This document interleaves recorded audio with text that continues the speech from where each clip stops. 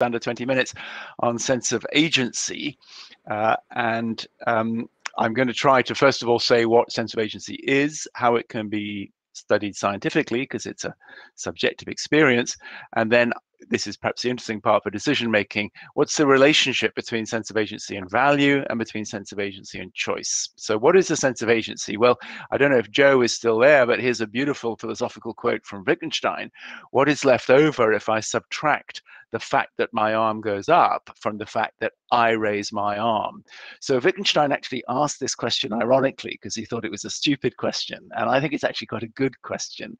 And one potential answer to this question is that a sense of agency is different if you compare my arm going up from the fact that I raise my arm, because the sense of agency can be defined as the feeling that one controls one's own actions and through them events in the outside world. So for example, if I'm voting in a meeting and I raise my arm, then I can change the course of the of the society in which I'm operating. So we have this experience of making actions and causing outcomes, which is the sense of agency.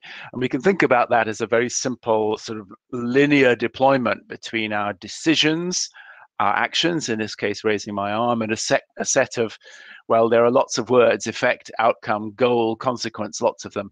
They're all basically mean the same thing, and they relate to a concept in psychology called intentional action. So the things that happen because I intended them to happen, and agency is effectively the way that I use my actions to achieve my goals. And this is of interest because it's of big civilizational importance. If you plant crops, you need to realize the link between the action of planting and the action of harvesting, which happens several months later. If you develop technology, you need to realize the link between the action that you make with a tool and the outcome that the tool produces. And in political action, a beautiful quote by Karl Marx, it's only if you can link what you do to what happens that you can achieve change. So in conventional decision making, you get lots of studies like this, where you have a couple of objects and they correspond, their values correspond to decision bounds, and you attempt to work out which one you want. And it seems to me that a lot of the value-based decision-making literature is really about how we perceive objects. So we have these objects and we compute their perceived value, and somehow that perceptual computation drives everything else. And you don't read much about the decision itself, about the action of eating any of these rather horrible looking donuts. I think there's a green pepper, but these are donuts. And you certainly don't read about the outcomes. So the outcomes of eating a green pepper and the outcomes of eating a donut are not identical, and it matters. So the research challenge then is, how can we capture the distinctive feeling that I made something happen through my decision, and how to avoid, in studying this idea of making things happen and the feeling of making things happen, how to avoid the known biases of self-efficacy. So people tend to think that everything that they did is brilliant, which is obviously a bias in sense of agency, and desirability. So if you ask me, how do you feel about the fact that you made her cry or you made him cry, then obviously I'm going to have a big social desirability bias in the way that I respond to that question. And I might say, well, it wasn't me. I might deny agency. So the answer, in my view, is to try to measure agency in simple instrumental cases, where you have a simple action that leads to a simple outcome, which are not very value laden, and to try to use implicit measures where people can't effectively be swayed by these sort of evaluative biases. So I'm going to tell you very briefly about ways that we've studied sense of agency using time perception or mental chronometry. So we take a very, very simple action like pressing a button. And when you press the button, this causes an outcome. And this outcome is a beep, and it happens a few hundred milliseconds after you've pressed the button. So we can say that your goal is to produce this beep. And while this is happening, you're watching a clock going going round on the computer screen. It's just got one hand and it goes round at roughly this kind of speed. And you can use this clock to do mental chronometry to say when you think you had the experience of pressing the button and when you think you had the experience of hearing the beep. And the idea is that the way that we perceive when things happen tell us quite a lot about how the brain links the representations of what we do to the representation of what we make happen as a result of our actions. So in this particular trial, the person might say, well, I think I pressed the button when the clock was at 23. In fact, we know they pressed the button when the clock was at 25. And that bias or that error in their time perception can tell us something, and I'll show you what. So we're going to start with a block of trials where you just watch this clock. You don't do anything, but you do hear a beep, which the computer makes at a random time. And we ask you, when do you think you hear the beep? And people often say they hear the beep a little bit before it actually happened. And then we compare that to a second block of trials where you press the button and you produce the beep. So now you've got agency. So it's kind of your beep. It's the outcome of your action. And we can ask exactly the same question. When do you think you heard the beep? And what we find is there's a shift in the awareness of the beep in the block of trials where you made the beep happen compared to the block of trials where the beep just happened all by itself. And we can do exactly the same now on the action side, because we can have a block of trials where you press a button and nothing happens, and we can ask you, when do you think you press the button? And we compare this to a block of trials where you press the button and you change the world by making this beep happen, and we find there's a shift in the perceived time of the action towards the subsequent change in the external environment.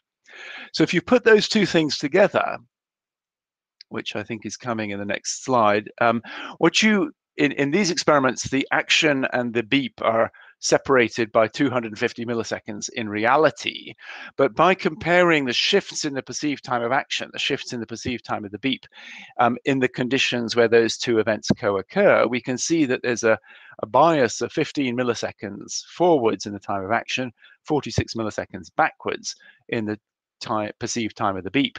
So in reality, people in perception, people perceive their action and the beep that it causes as being closer together than they really are. We don't measure this perceived interval directly, but we can infer it by the shifts in the perceived time of each event. So there's some kind of binding going on where two things are linked together because my action made the outcome happen. And we need a control condition to show this is really related to my intention or my decision or my volition or to something that I did. And the control condition comes from magnetic brain stimulation. So here's a coil held over my left motor cortex. I was much younger at the time, as you can see. And when Stefan presses a button on the computer, then this makes a magnetic field pass into the brain and it causes involuntary movements of the right hand, which are actually movements of the same muscles that I would use to voluntarily press the button in the experiment I just showed you.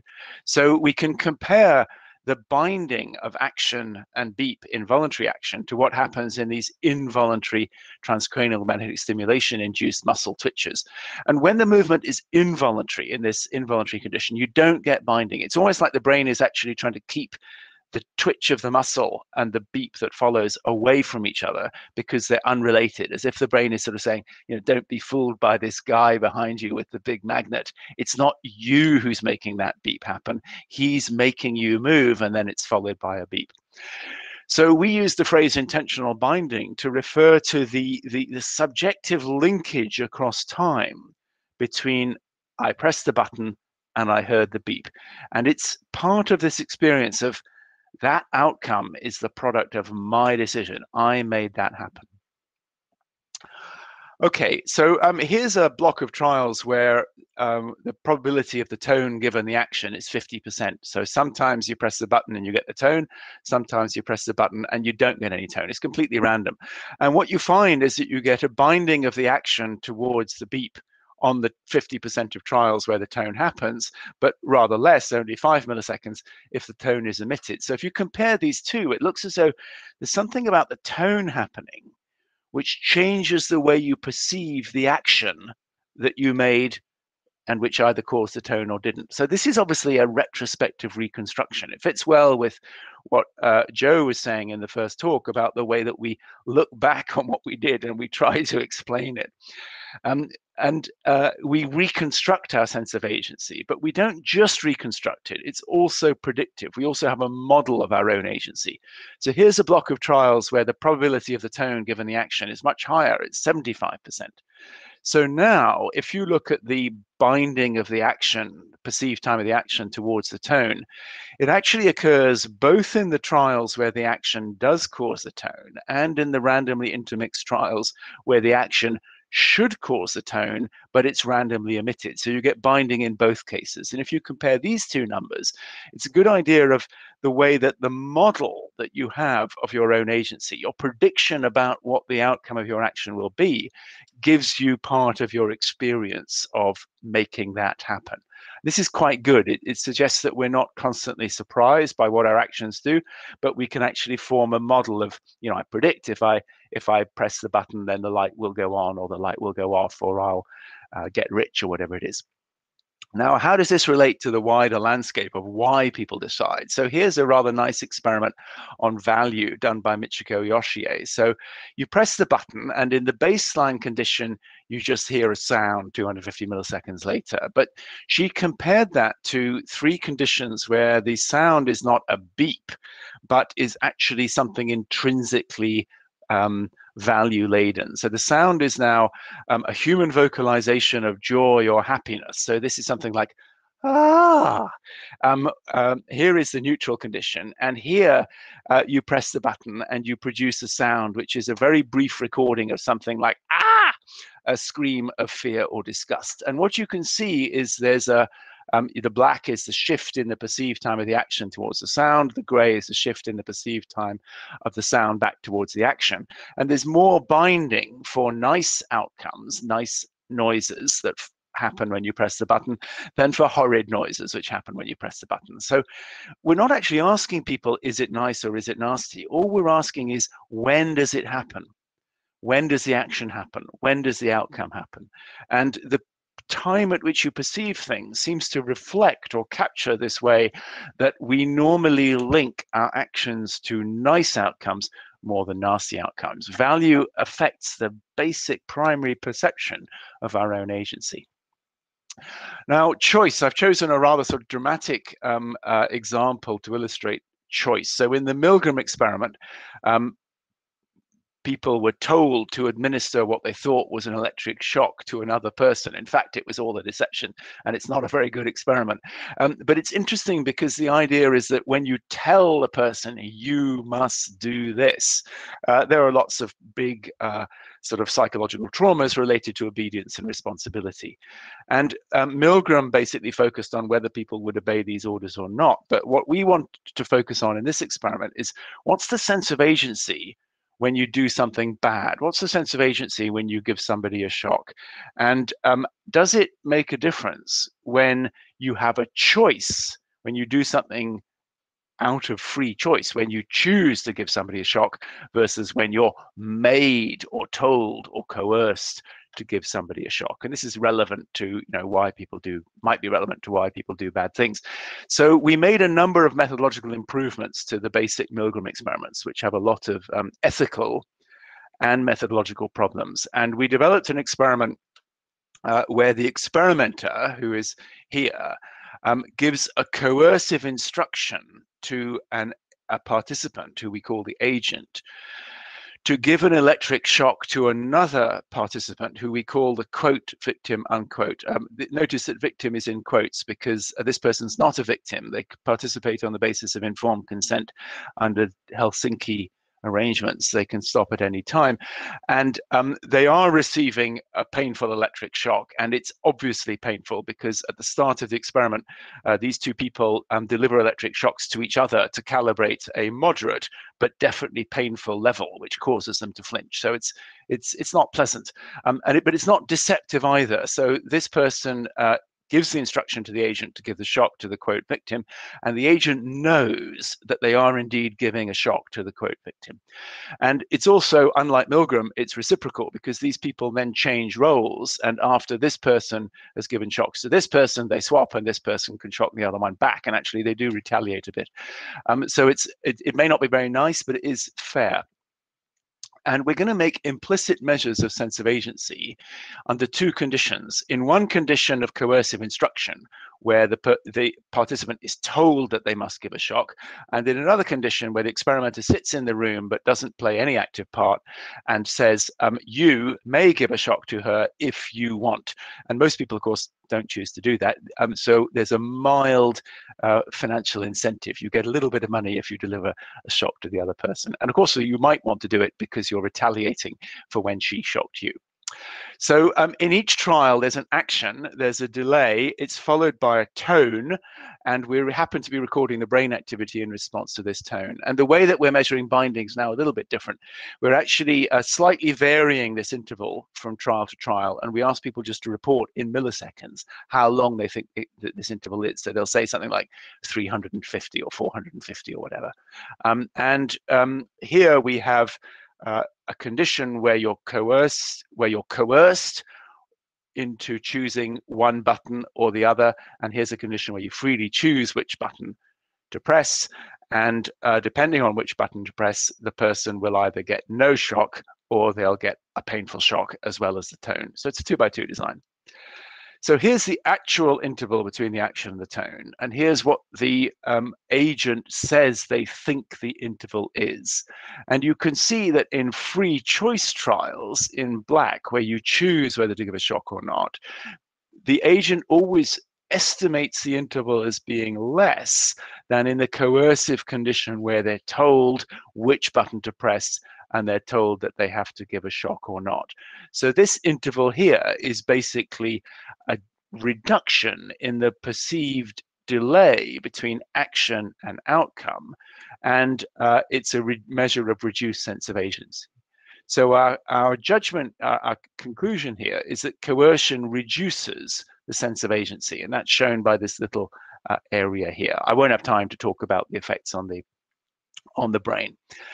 Now, this is quite interesting because, of course, when people are coerced, they say they don't feel responsible, but this is a low-level primary perceptual measure, which suggests that actually they don't feel as much agency over what happens when they're coerced as when they freely choose. So just to conclude, the sense of agency refers to the experience of linkage between one's actions and their consequences.